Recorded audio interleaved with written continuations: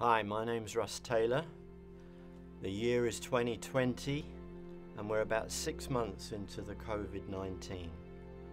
But my story started in 1971 when I joined the Merchant Navy. But first I've got to give you a little bit of my background so you can understand where I'm coming from. At the age of 7, my father told me and my 2 sisters that my mother was lost. What did she mean?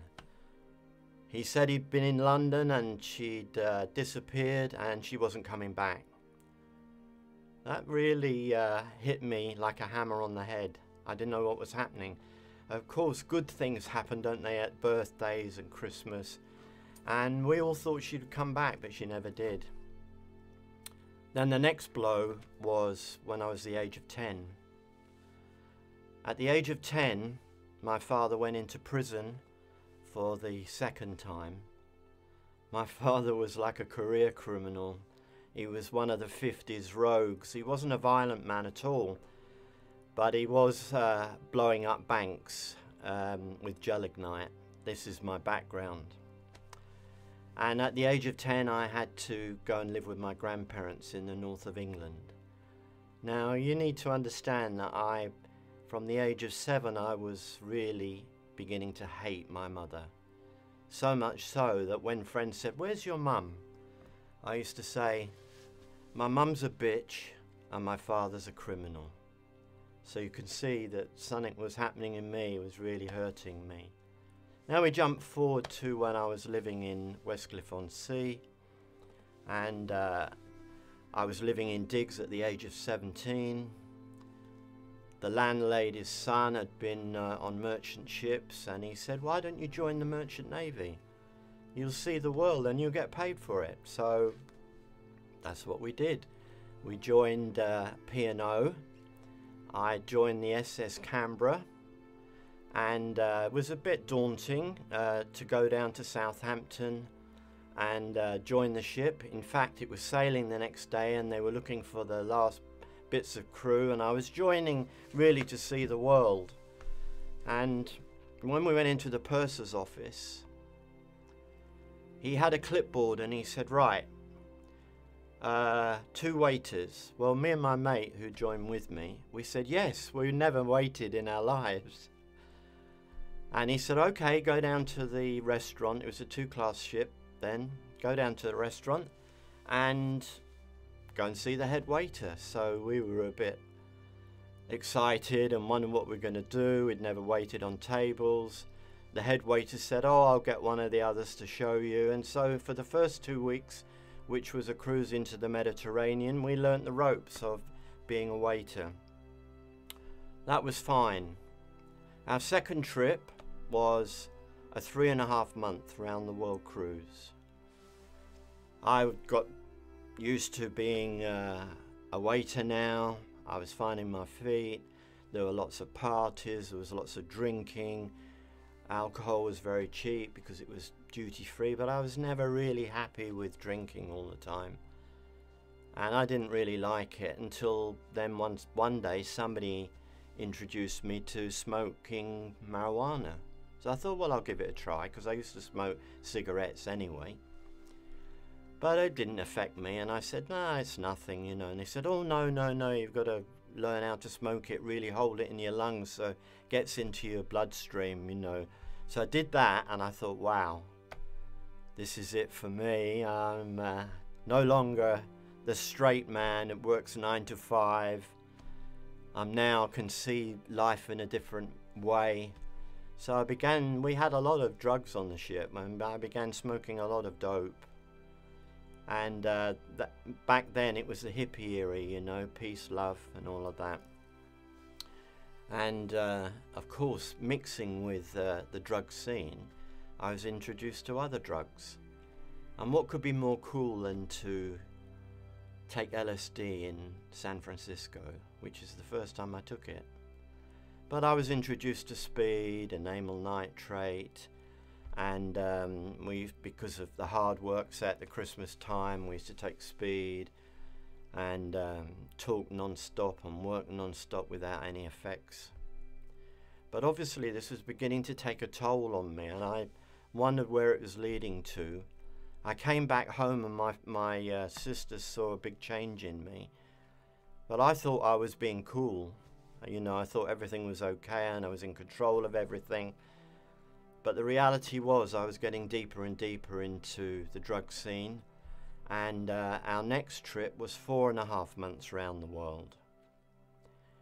And I got more heavily into the drug scene on the ship.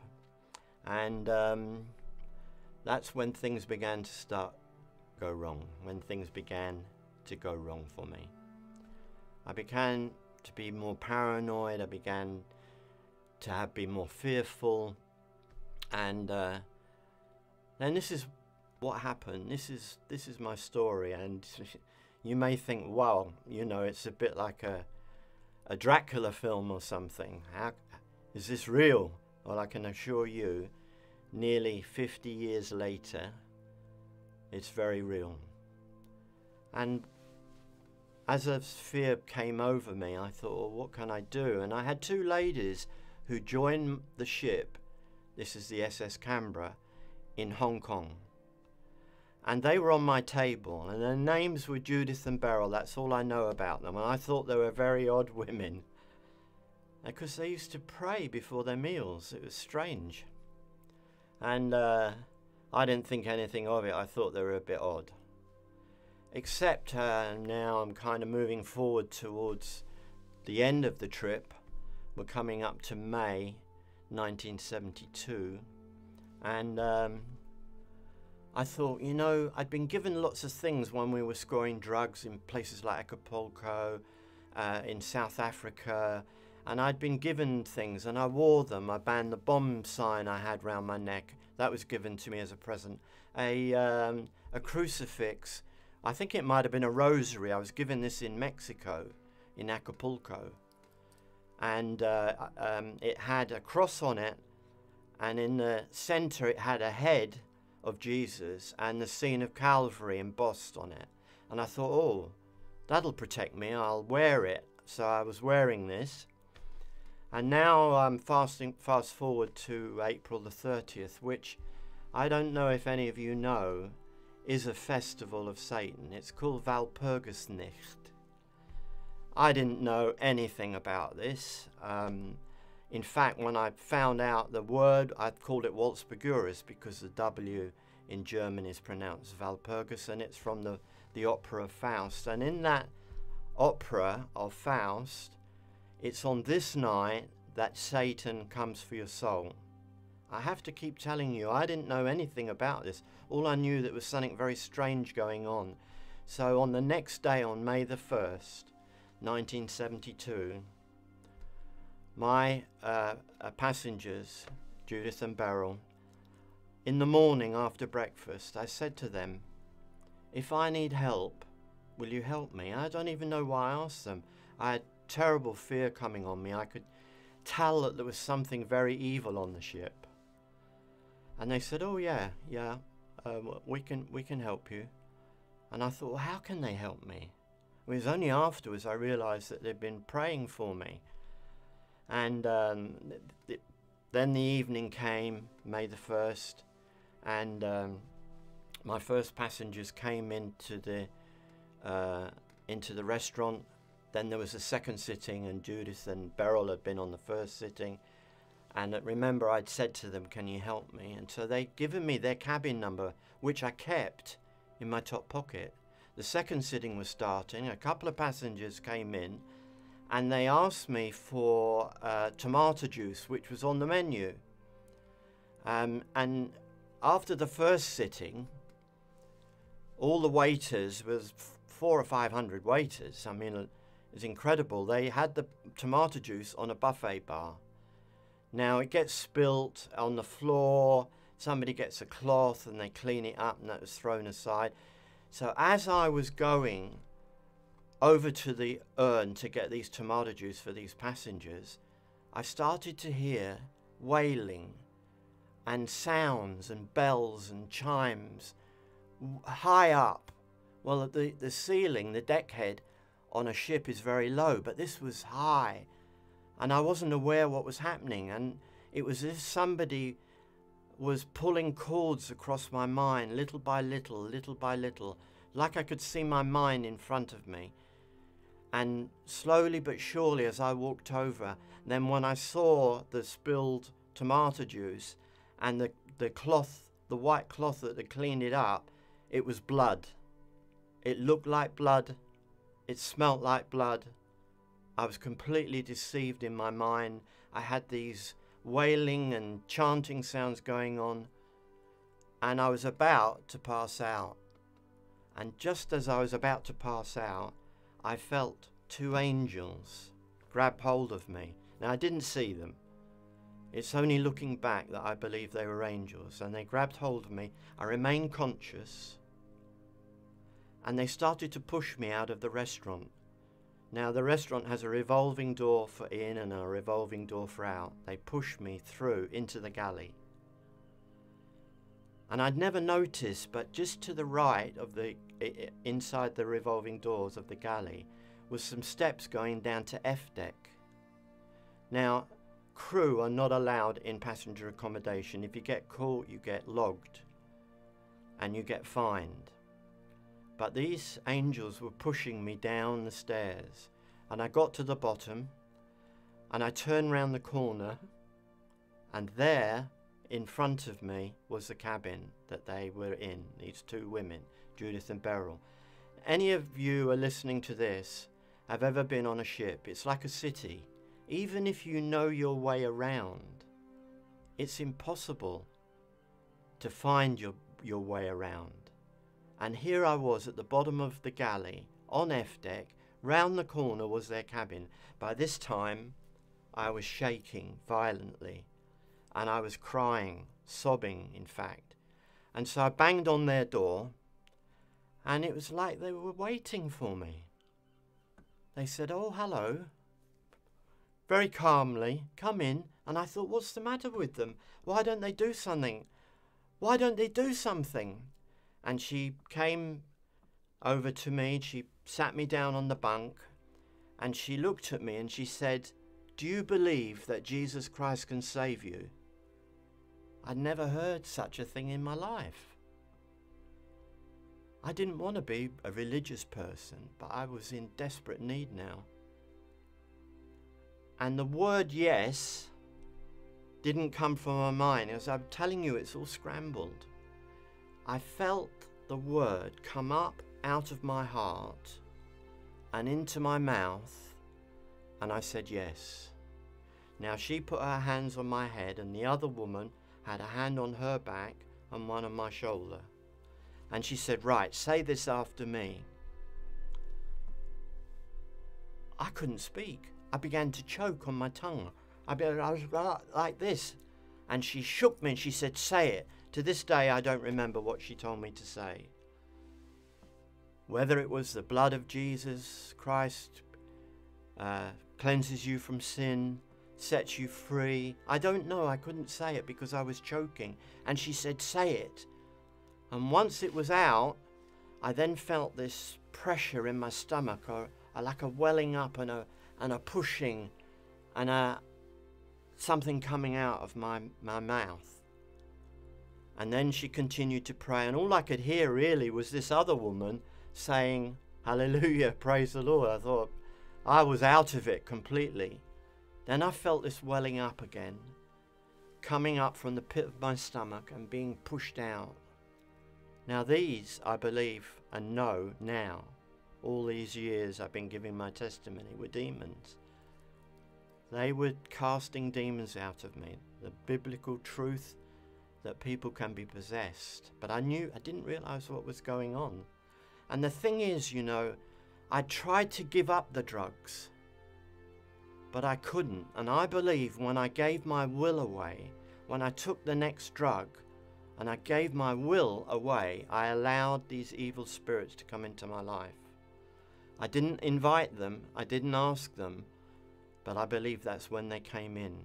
The will that a person is given by God, I believe, is a very strong thing.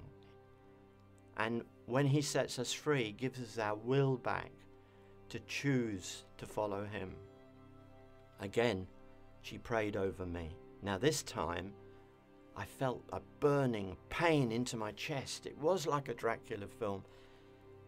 The cross that I had on was cursed. And she grabbed hold of my hand, she pulled all the chains off, she flung them on the ground, and she prayed again, and another one came up.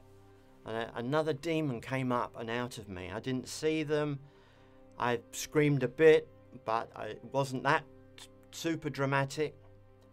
And then she stopped and she said to me, "Can you see the light?" And again, it was like I could see my mind. And I said, "No, it's all grey and speckled." And she put her hands on me again and she prayed. And the last one came out. And everything was white and bright and clean, as if I'd never touched a drug. And I tasted heaven. I didn't see Jesus. I didn't go for a long walk in heaven with him. But I was tasting what it means to be in heaven with him. The peace, the love, the joy, everything that I believe heaven really means to us. I don't know how long I was standing there, but I do remember I was standing up like this, and I turned to these two women who were sitting on the bunk just watching me, and I said, "If this is what it's like, let's go now." I wanted to lie on the floor and die, just to be in heaven permanently. And they said, "Oh, no, you can't go yet. You've got work to do for God." I thought, what? They had these big Bibles, and the first scripture they turned to was, "And you shall learn the truth, and the truth shall set you free." And then they turned it over to the well-known scripture, John 3:16. But they put my name in it. "For God so loved Russ, that he gave his only begotten Son, that when you believe in him, you will have eternal life." This took 5 minutes, maybe 5-10 minutes. I knew then that I had to go back up into the restaurant, but I was completely delivered of all the drugs. I said to them, "What shall I do?" And they said to me, "You say, in the name of Jesus, I command you to be silent. I command you to be still. It will be done for you." So I then went out back to the restaurant, and I'm muttering this under my breath, "In the name of Jesus, I command you to be silent. I command you to be still." Now, when I walked into the restaurant, I could pick out every Satanist, because there were Satanists on the ship who had been celebrating this Walpurgis night the night before. And when they saw me, they were shocked, but they knew that I'd gone to God that night. And I think many others had gone the other way. It's not for me to say, but I know I went to God that night, and they were worried about it. And so I did then felt that what they were going to do was kill me physically, because they'd failed to get me spiritually. So the next day I went to the women, I found them, and I said, "I think they're going to kill me because they failed to get me spiritually." And they said, turn to their Bibles again, and they turned to Psalm 121. "I will lift up mine eyes unto the hills, from whence cometh my help. My help cometh from the Lord, who made heaven and earth. He will not suffer thy foot to be moved. He who keeps Israel neither slumbers nor sleeps. The Lord will guard your coming in and going out from this day forth and forevermore." I thought, well, they can't do anything now because I belong to God. And so I went back up to my cabin. I was 5 days from home. It was a funny time, because that next day, and I think this is a very important point of my testimony, my sharing with you how I became a believer in Jesus. I was in my cabin and God spoke to me. Now I know what you're thinking. Oh, now God's speaking to him. But what I mean is, I would never have this thought ever. God said to me, "Forgive your mother." Wow. At this point, I do get emotional, even 50 years later. He said, forgive your mother. And I said, thought I was being very clever. I said, how can I forgive her? She's not here. And he said, it's enough that I tell you to forgive her. Like that, like a child. So I, again, put my hands up. I don't know why. This is the thing about raising your hands before God. I said, okay, at your command, I forgive my mother.